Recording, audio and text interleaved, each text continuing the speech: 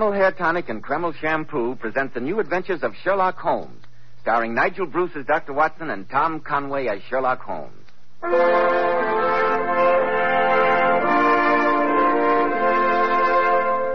Now, once again, it's time for our weekly visit to Dr. Watson, genial friend and colleague of the great Sherlock Holmes. Good evening, Dr. Watson. I trust I'm not intruding. Not at all, my dear fellow, not at all. Sit down, won't you? Thank you. You know, Dr. Watson, I've been struck by the remarkably large number of signed photographs of titled personages and notables that ornament the walls of your study. Mementos of your active career, I presume. Yes, although I must admit most of them are clients of Sherlock Holmes rather than grateful patients of mine. Well, now, this picture, for instance. Naturally, I recognize the photograph of the late Royal... No names, Mr. Bell, I beg you. Holmes and I always referred to the gentleman in question merely as Mr. Edward.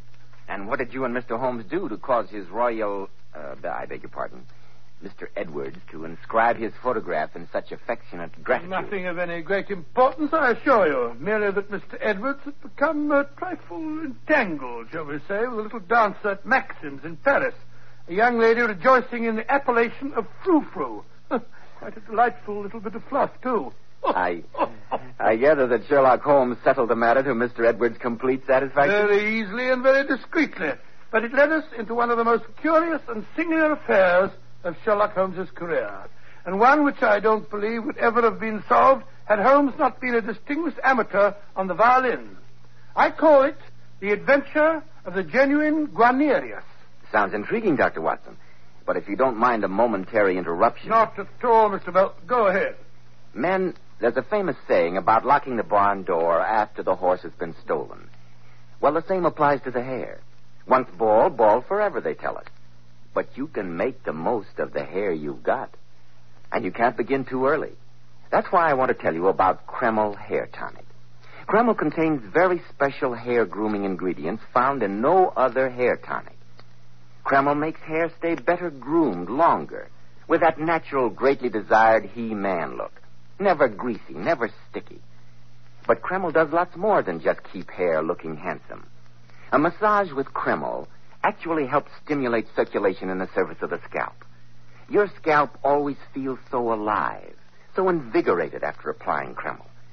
This highly specialized hair tonic also has an excellent lubricating effect on a dry scalp. It makes dry, brittle hair that breaks and falls feel softer and more pliable. So men, buy a bottle of Kreml Hair Tonic at any drug counter. You'll be delighted with its extra advantages. Kreml, Kreml Hair Tonic. Now, Dr. Watson, how about the adventure of the genuine Guarnarius? Well, the British ambassador to France, Sir Hubert Ashley, had invited Holmes and myself to a reception at the embassy in Paris in order to thank us both for successfully concluding the rather delicate affair of Mr. Edwards. The ballroom was a blaze of light. The guests were dancing. By Jove, Holmes, have you ever seen anyone more attractive than our host's wife? I must say that Lady Ashley is really the finest type of English beauty. Sometimes, Watson, I envy the directness of your mind. What do you mean? When you look at a beautiful woman, you see only beauty. What on earth would you expect me to see? In the case of Lady Ashley, my dear fellow, I notice her elderly husband, her many gallant admirers, and I think, what a motive for murder. Oh, really, Holmes?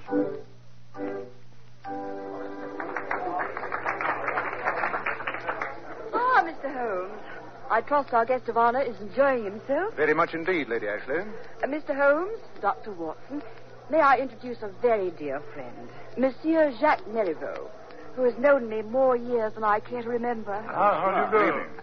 Yes, I think I can claim to be Lady Ashley's most devoted cavalier, having first made her acquaintance when she was just over 2 hours old. She wept bitterly the moment she saw me. Yes, but I've been trying to make up to him for it ever since. During the time we're in Paris, Monsieur Marigot, I've been promising myself the pleasure of a visit to your famous music shop. I should be honored, Monsieur Holmes. I've heard, of course, that you play the violin. Merely as the veriest amateur. Incidentally, I'm looking forward eagerly to hearing Monsieur Drenko play this evening, Lady Ashley. I was unfortunately out of London during the only recital he gave this season. He's a great artist. Yes, he comes from one of those little countries down the right-hand corner of the map, doesn't he? I've always heard the fellow's a bit of a bounder. You'll have an opportunity to judge at once, Watson. Our host is approaching with the gentleman in question in tow. Ah, Holmes, there you are. Monsieur Drenko has been asking to meet you. Monsieur Drenko, Mr. Holmes, Dr. Watson. How do you do? Hubert, if you'll excuse me, I must see to our other guests. Until later, Mr. Holmes, Dr. Watson. Oh, yes, indeed, of course. Dr. Watson and I are looking forward to hearing you play, Monsieur Drenko. I always enjoy an appreciative audience. Tell me, Mr. Holmes, might I speak to you alone for a moment? Come along, Marivaux.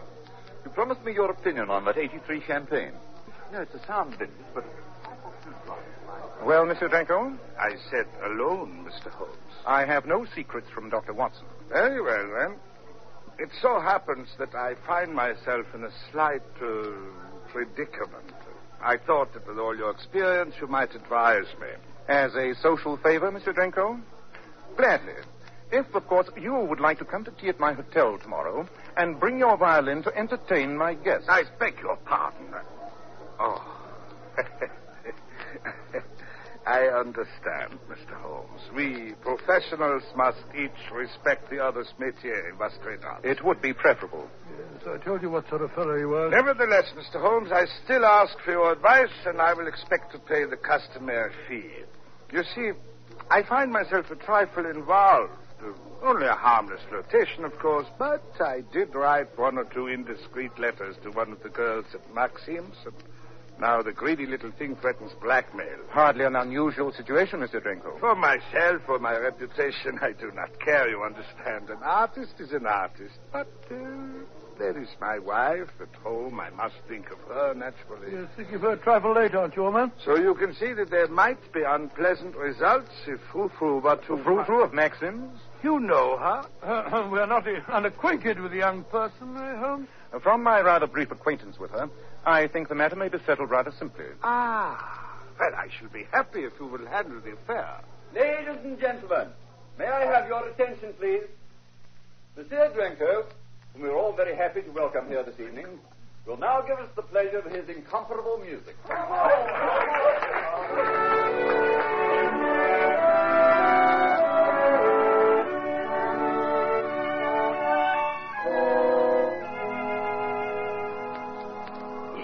Gentlemen, Mademoiselle Frou-Frou's dressing room, right here. Oh, Papa. I say, Holmes, did you notice that girl we just passed? The one wearing just those little thingamajigs? Quite. I also noticed, Watson, that backstage at Maxim seems to be one place where you not only see, but also observe very closely. Oh, hello, Monsieur Holmes. Good evening. I have not expected to see you and that cute little Dr. Watson again so soon. But perhaps this time it is pleasure, huh? Not business? I'm afraid not, Mademoiselle Frou-Frou. Mademoiselle Frou-Frou, it was only because I thought the gentleman we have agreed to refer to as Mr. Edwards was at least as culpable as you that I persuaded the French police not to prosecute you in that matter of his mother's jewels. No, but Monsieur Holmes, that little matter. We have settled it, have we not? The charge is still pending, mademoiselle, and at a word from me could be followed up. But why should you? I also happen to know that the Marsovian embassy is most curious regarding the attraction which brings Prince Danilo so frequently to Paris. That also does not concern me at the moment, assuming, of course, that you will return at once all the letters that were written to you by Monsieur Drenko, and that you cease from molesting him any more. Oh, je comprends très bien, I see. Well, Monsieur Holmes, since you have put it so convincingly, I am rather tired of listening to a sorrowfully played violin. Monsieur Drenko may have his letters back. Here they are. Thank you, mademoiselle. I knew you were a sensible girl. Good night. Bonsoir, merci. Si jamais je vous reviens tôt, ce sera trop tôt, je vous l'assure. And now what? And now for a good night's rest. And in the morning we can report to Mr. Drenko the satisfactory solution of what was perhaps our simplest problem. I hope you charge him a stiff fee, Holmes. I still say that fellow's a bounder.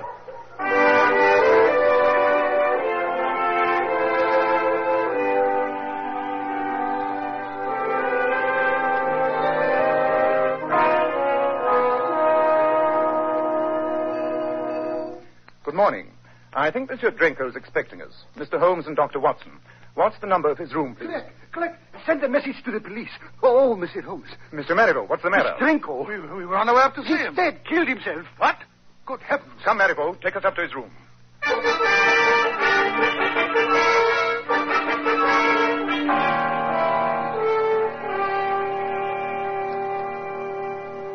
man's been dead for more than half an hour, Holmes. Closer to an hour, I should say. I see. Marivaux, would you please ask that chap we passed, the one who was painting the hall, to step in here for a moment? But of course. Curious. I wonder what could have been Drenko's motive in committing suicide. Here is a painter, Monsieur Holmes. Ah, yes. Tell me, have you been working there all morning? Huh? Oh, oui, monsieur, ever since 8 o'clock. For over 2 hours, in other words. And were you working constantly in sight of this door? Absolutely, monsieur. I heard the gentleman in here practicing the violin for a while, but he stopped almost an hour That ago. puts the time of death at just about what I thought, Holmes. And you saw no one enter or leave this room during the entire time? No one? Oh, except 5 minutes ago, this gentleman went into the room. A few seconds later, came running out, calling for the police. Thank you. Your statement has been very clear. You may go now, but better not leave the hotel. No doubt the police will want to question you. Très bien, monsieur. I have never had such a shock in my life, Monsieur Holmes. I came up to deliver a new violin that Drenko had ordered. And when I opened the floor and saw him lying there with his face all twisted up in agony... Yes, the common appearance of cyanide poisoning. Not very pretty, I'll admit. You'll note the characteristic odor of bitter almonds, Watson? Yes, indeed, and here's the empty bottle. Quite. The poison label on it removes any possibility of accident. Nobody could possibly have got in or out of the window. It's a sheer drop of 4 stories to the street. Look, Monsieur Holmes, this torn piece of paper. I found it here on the desk. It's a suicide note. Evidently written under the stress of considerable emotion, to judge from the writing. It is intolerable. I utterly refuse to endure it any longer. Signed, Mihai Drenko. It's his handwriting, Monsieur Holmes. I swear to it. Yes.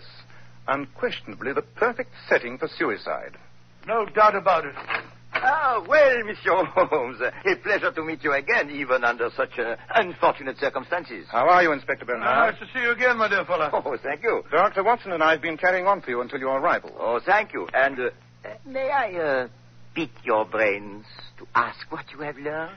Marivaux here discovered the body only a few minutes ago, when he arrived to deliver a violin Drenko had ordered.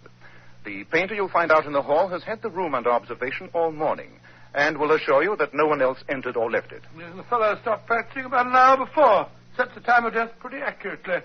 Here's his suicide note, Inspector. I'm afraid we're presenting you with rather an open and shut case. Oh, well, Dr. Watson, a hard-working officer like myself welcomes the absence of any mystery. And here's the violin that Drenko was practicing on. Let me see it, Watson.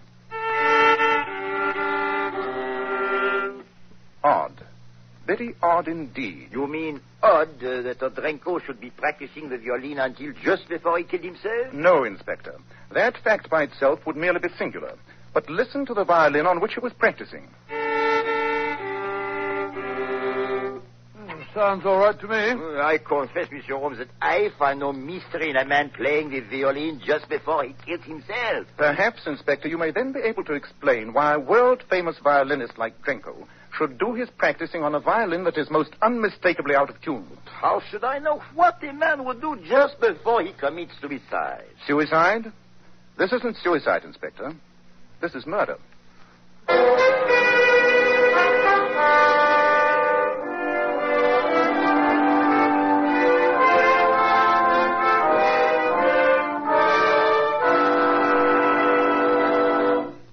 Men, once you get bald, there's nothing you can do about it. Science tells us it's impossible to grow hair on bald heads. But you can make the most of the hair you've got. And let me tell you, there's nothing better than Kreml hair tonic to do it. In the first place, Kreml does a marvelous job of hair grooming. It keeps every lock neatly in place, yet never looks greasy or sticky. Kreml contains very special hair grooming ingredients, the like of which have never been duplicated in any other hair tonic.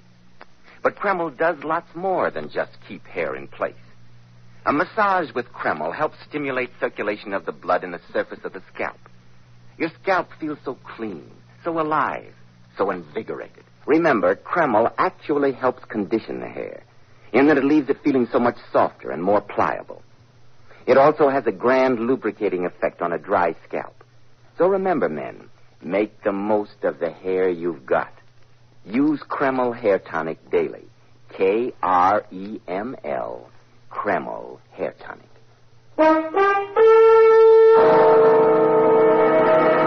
And now, Dr. Watson, what happened in that hotel room when Sherlock Holmes told Inspector Bernard that Drinko, the violinist, had been murdered and had not committed suicide? Well, naturally, Inspector Bernard was rather surprised.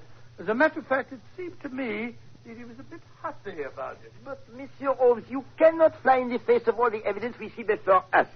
The bottle of poison, clearly labeled. The suicide note, unquestionably in his own handwriting. Dr. Watson's medical evidence that the man had been dead at least an hour. And the final confirmation of the man painting in the hall who tells us that no one entered or left this room until a few minutes ago. And against all this, Mr. Holmes, what have you to offer? A violin that is out of tune. Ah, zut alors. Nevertheless, Inspector, it is the crux of the entire case. But, Holmes, how can you tell what a fellow like Drinko would have done? I can assure you, Watson, that he would have done almost anything in the world except practice on this violin. No, Inspector, this was murder. I'll stake my reputation on it. It is only your reputation, Monsieur Holmes, that makes me hesitate at all. Give me 24 hours in which to establish how this murder was done and who did it. Since it is you who ask it, Monsieur Holmes, very well. Thank you. Come, Watson. We have some busy hours ahead of us. Good day, gentlemen. Where are we off to now in such a hurry, Holmes? The British Embassy. The embassy? Well, why on earth? You evidently failed to notice during last night's reception that Lady Ashley left us very abruptly the moment Drinko joined our party. Her manner to him verged on rudeness, and that's so unlike Lady Ashley that I feel that an inquiry in that quarter may bear interesting fruit.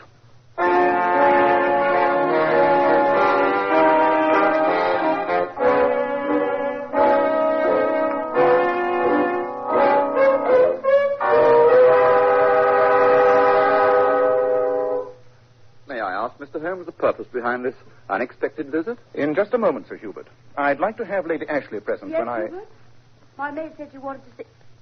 Why, Mr. Holmes, Dr. Watson. I didn't know you were here. I'm afraid our visit concerns a professional matter, Lady Ashley. You see, Dr. Watson and I have just come from the room of the late Monsieur Drinko. The late Monsieur Drinko. I don't understand. Drinko has been murdered, Lady Ashley. Quick, Watson, catch her. Cynthia, it's quite all right.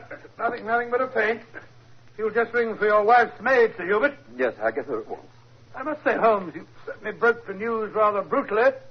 She took it very hard. Nonsense, Watson. What caused her to faint was relief. That was my object. I had to find out what her reaction would be. Here, Annette. You and Mary help Lady Ashley up to her room. Put her to bed. Just keep her quiet, please, and a cup of hot tea will do her no harm when she comes round. And now, gentlemen, if you'll excuse me. I'm sorry, Sir Hubert, but I must ask you to remain here with us for a few moments. I don't understand. Sir Hubert, Lady Ashley's reaction to the news of Drinko's death was a good deal more pronounced than might be expected in the circumstances. I haven't the faintest idea what you're trying to insinuate. I insinuate nothing. I merely state facts. Would you prefer that I question her, or will you tell me what lies behind all this? Very well, Mr. Holmes. But I should like to spare my wife as much as possible. My only interest is in any light that she might be able to shed on the matter. Cynthia is a very young and very beautiful woman. Before we were married, she had, well, how shall I put it, fallen under the spell of this man, Drinko. Well, I've asked her no questions, but I know that he continued to have some strange hold over her. I had the impression that she hated seeing him and that he was forcing his presence on her on those occasions when he came as a guest in my house. I still don't believe anyone killed the fellow, but if someone did, it sounds like a good riddance. Unfortunately, Watson, we are not concerned with the equities of the murder, but with its solution. Thank you, Sir Hubert. You've been extremely helpful. Well, justice must be done, Mr. Holmes. But if ever I wished that your great powers might fail, it is now. I have no hesitation whatsoever in saying that I'm infinitely grateful to the murder of that swine Drinko.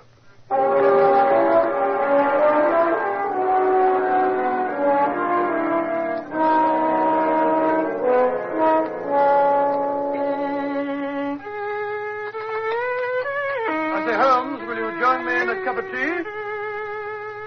No tea, thanks. I'm rather trusting to the inspiration of music to assist me in resolving some of the more puzzling features of this case. Well, at least you can't complain of a scarcity of suspects. First of all, Sir Hubert, for obvious reasons. Possibly Lady Ashley. Great Scott, Holmes. What's the matter? Tea too hot? No, but have you thought of the possibility that Frou might have killed Drenko? After all, she might have been madly in love with him. The possibility had occurred to me, but I discarded it. Oh, discarded it.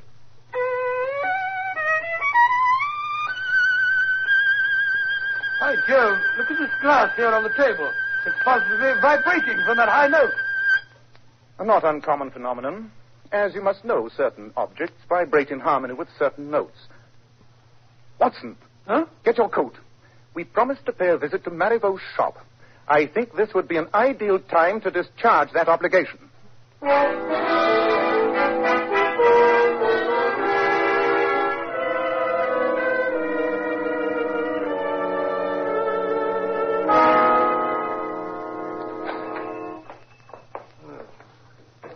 Dingy little place, I must say. Founded 1821, eh? Looks as though they hadn't washed the windows since. But full of priceless treasures. As Marlowe said, infinite riches in a little room. I say, where's Marivaux? I don't like the looks of that customer over there. The one with that bushy black beard and theatrical cloak. He looks like one of those bomb-throwing fellows. What you call them, nihilist. You must remember, Watson, that music appeals to oddly assorted people. Mm-hmm. Professor Moriarty, after all, knows no peer in his interpretation of certain of the Bach fugues. Well, Mr. Holmes and Dr. Watson. Or is this other gentleman waiting? No. I'm in no hurry. It's no wonder the fame of your shop is worldwide, Mr. Marivaux. I see you have some remarkable instruments. You say about you the fruits of a lifetime of devotion to the violin. I must confess, Mr. Holmes, that it pains me every time I sell one of my treasures. I can well believe it. And have you made any further progress toward the solution of Drenko's death? I feel safe in saying that my investigation has gleaned a few pertinent facts. Would it be indiscreet for me to ask what they are? Not at all. You yourself were present when I made the curious discovery regarding Drenko's violin being out of tune. And only a short time ago, while I happened to be playing my violin, Dr. Watson made a remark which threw further light on the case. Didn't you, Watson? Huh? Oh, yes, of course. Yes. I don't know what kind of a violin you possess, Mr. Holmes, but I'm sure you'll appreciate one magnificent example that I'd like you to try. A Guarnarius, the equal of any Strad I've ever seen. I'm afraid it would be far beyond the reach of my purse. But you at least owe yourself the pleasure, the great experience of playing it. Here it is. Isn't it beautiful? Exquisite. If the tone's as mellow as that varnish... Oh, but of course. Why don't you take it into my private office and try it? No one will disturb you here. Thank you. I've never had the good fortune to test a Guarnarius. Dr. Watson, while Mr. Holmes is amusing himself, perhaps you'd be interested in some of these bows? Bows? Oh, yes. Horsehair thingamajigs, aren't they? Well, there's more to it than that. There is only one family in all Italy, Dr. Watson, that possesses the secret of making a bow like this one. Oh, it's all very fascinating, Mr. Marivaux, but Holmes must have made up his mind if he likes that fiddle by now. I know he wants to ask you some questions, and I felt that... Good heavens, what? He's lying on the floor. He must have fainted. Holmes! I'm afraid he's dead. Quick, Dr. Watson, go for the police. And give you a chance to plant a bottle of cyanide by my side? Oh, no. Watson, stay here and listen to Marivaux confess how he murdered Drenko. You're alive? No, thanks to you. I took the trouble to dissect the violin you gave me, and then played one of the others here to lure you in. He killed Drenko, but the suicide note. Elementary, my dear Watson. I would hazard a guess that it was torn from the end of a letter to Marivaux referring to an unsatisfactory instrument, which was intolerable and which he couldn't endure any longer. But Holmes, Marivaux was nowhere near Drenko when he died. Marivaux had left a very oddly constructed violin with Drenko, presumably last night, knowing that it was Drenko's habit to practice each morning from 8 till 10. Inside the violin, in place of a sound bar, Marivaux had put a thin glass vial containing cyanogen, the lethal gas which is identical in odor and effects with the cyanide. Good heavens! When Drenko reached the proper high note, the extremely thin glass vial cracked under the impact of the sympathetic vibrations, releasing the deadly fumes through the F-holes in the violin. And the violin that Marivaux was delivering to Drenko when he discovered the corpse Precisely, Watson. He merely left that one by the body, planted the note, and carried off the fatal weapon and all proof of the crime in his now empty case. He made only one error. He he neglected to tune the violin he left. Amazing, Holmes. Listen very patiently, Monsieur Holmes, to your ingenious and utterly imaginary reconstruction. I suppose you can furnish a motive, too? I'd prefer to spare Lady Ashley the ordeal, Marivaux. But I have no doubt that it was in you she confided that Drenko had been blackmailing her on the strength of their earlier romance. But to convict a man of murder, you need something more than words. You need proof. You seem to be overlooking this dissected violin on your desk, with which you attempted to murder me. I fancy that the sample of your handiwork with the vial of gas affixed therein will offer ample proof that... You'll never send me to the guillotine. I'll kill myself first. But I'm going to trick you. Drop that vial, Marivaux. Precisely what I intend to do. Drop it, then release the fumes that will put a speedy end to all three of us. Charteris, Marivaux, give me that violin. We do not want a broken arm. There, that's better. Good heavens, it's a nihilist. I mean, Inspector Bernard. As you noticed when you commented on his beard and cloak, Watson, the inspector's tastes in disguise are a trifle flamboyant. Now, Mr. Holmes, I must extend my thanks to you on behalf of the Sûreté. Not at all, Inspector. Your promptness in acting in response to my message undoubtedly saved Watson's life and mine. Thank you. Oh, no, Mr. Holmes. Thank you. Oh, very well. Have it your way, Inspector. Now, Marivaux, come along quietly. Phew, I say, it's rather too close a shave to suit me, Holmes. I say, that fellow Marivaux was very ingenious. Quite. You know, Watson, I have one bitter regret concerning this case. Regret? I find that I have, despite all my protests, ended by acting for Drenko without a fee after all.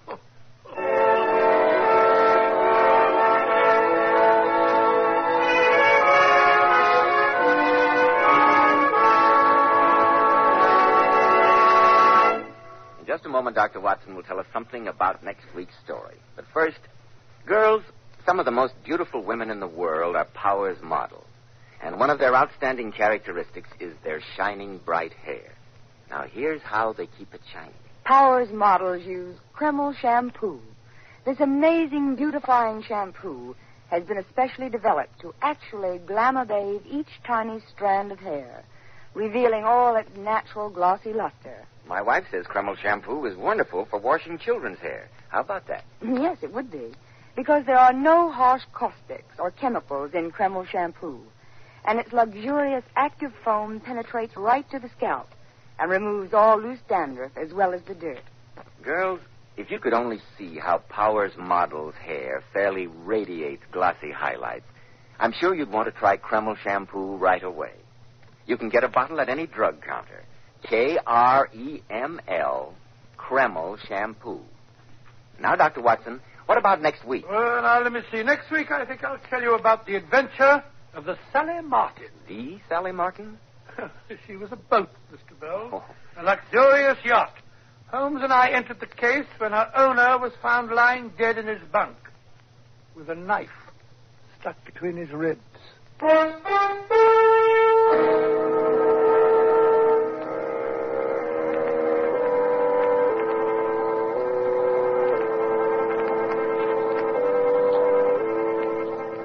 Tonight's new Sherlock Holmes adventure was suggested by an incident in Sir Arthur Conan Doyle's story, The Illustrious Client. Nigel Bruce appeared by permission of California Pictures. Tom Conway through the courtesy of Eagle Lion Pictures. This is Joseph Bell speaking for Kreml Hair Tonic and Kreml Shampoo, and inviting you to be with us next week at this same time when Dr. Watson will tell us about the adventure of the Sally Martin.